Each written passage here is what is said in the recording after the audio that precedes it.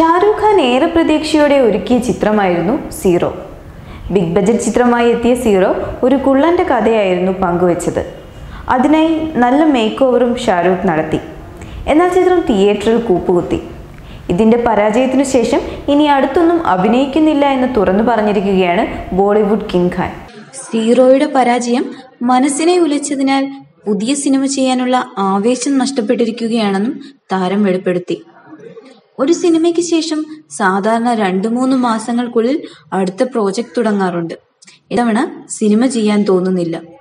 അതിനു പകരം ധാരാളം സിനിമകൾ കാണാനും വായിക്കാനും കഥകൾ കേൾക്കാനും കൂടുതൽ സമയം ചിലവഴിക്കാനാണ് തീരുമാനം. എന്റെ കുട്ടികളുടെ കോളേജ് പഠനം ഏകദേശം തീരാറായിരിക്കുന്നു. സുഹാന കോളേജിലാണ്. ആര്യന് ഇനി 1 വർഷം കൂടിയുണ്ട്.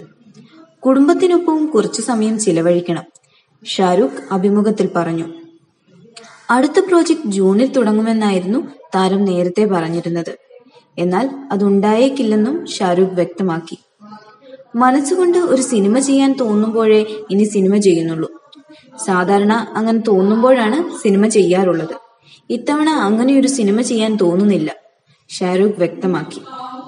ആനന്ദ് എൽ റോയ് സംവിധാനം ചെയ്ത സീറോ 200 കോടി ബജറ്റിലാണ് നിർമ്മിച്ചത്. വൻ താരനിരയുണ്ടായിരുന്നിട്ടും ബോക്സ് ഓഫീസിൽ ചിത്രം വിജയമായില്ല.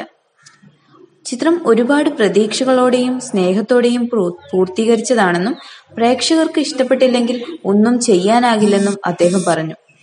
താരത്തിന്റെ പുതിയ തീരുമാനം അറിഞ്ഞതോടെ നിരാശയിലാണ് ആരാധകർ.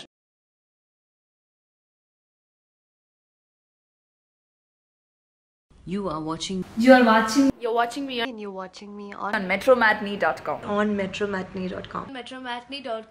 metromatinee.com. Subscribe for more videos.